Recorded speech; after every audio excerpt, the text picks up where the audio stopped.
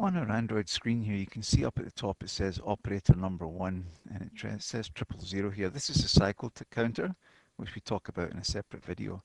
But operator number 1 is one of what we call the subjects in the in the study here. You can see over here in the subjects tab of the template, you can define up to 10 different subjects. In this example, I've got 3 forklifts, 4 machines, and the operator number 1, 2, and 3. So operator number 1's on here. So if I decide I'm going to start timing this, so I'm going to hit the start button here, and it starts get work order, and then he's walking to storage. And while he's walking, I notice operator number 2 arriving in the area. So we can click on that. We can switch over to operator number 2. It's like starting up a completely new time study. You see operator 2 here, right? And then we hit the start, and he's going to get the same activities here. So he's doing that.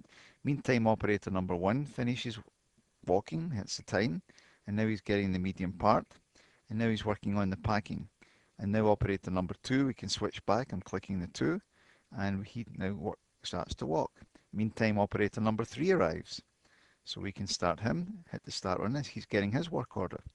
Then we can switch back to operator number 2 and continue his working. He's getting the medium part. He's now packing. Meantime, operator number 1 has finished the packing. He's now updating the order sheet. And we go back over here to operator number 3. You can see we're changing all this. Every time we change it, the heading changes. The previous readings come back. And we can continue making entries here.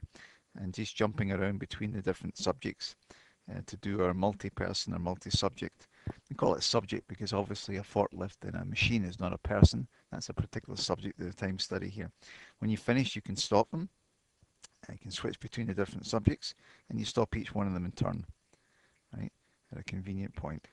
And when they're all stopped, they get passed up, and you'd have data for all 3 of the subjects in this particular study.